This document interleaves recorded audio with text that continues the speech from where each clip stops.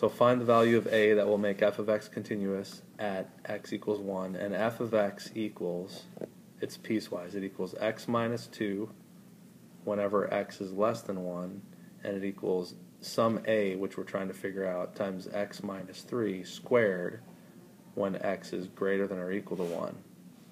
So this, really quickly, visually, I'm thinking to myself, this is some graph. Let's do this in red. This is some graph right here that goes through -2, and it's got a slope of 1, so it's doing something like this, but it's really starting only here. Did I do that right? 1, no, I graphed that wrong. Sorry, I graphed that wrong. Stupid mistake. This is the y-intercept. -2 is the y-intercept. So it's going through -2, and it's got a slope of 1, so it's going like this, but it's only defined when x is less than or equal to 1. So at this point right here, I need to erase everything to the right of that, and that's really where it starts. And it goes to the left. And because it says that it's defined where x is less than 1, and it's an open circle because it doesn't say equal to.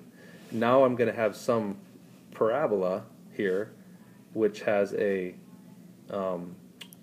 notice that this -3 right here, that means that the x-coordinate of the vertex is at 3. So 1, 2, 3. The x-coordinate of the vertex is at 3, but this a right here is going to determine how steep it is going up or down. So it might be something, I might have to do something like this, or maybe something like this, but I've got to try to figure out something so the vertex is right here, and it touches exactly at that point.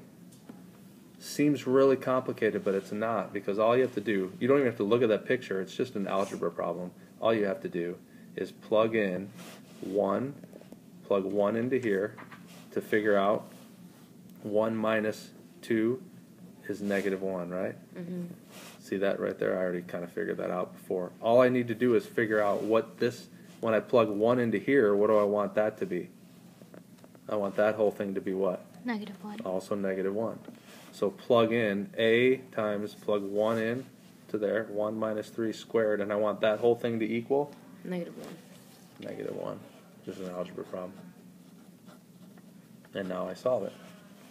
Can I say something? -2 squared. So I've got -2 squared equals -1 times sum a. That means 4a equals -1, which means a equals -1/4. A equals -1/4, and when I plug -1/4 in, I see, oh yeah, that'll work. It's going to be opening down. It's going to be doing like this. And that's my graph.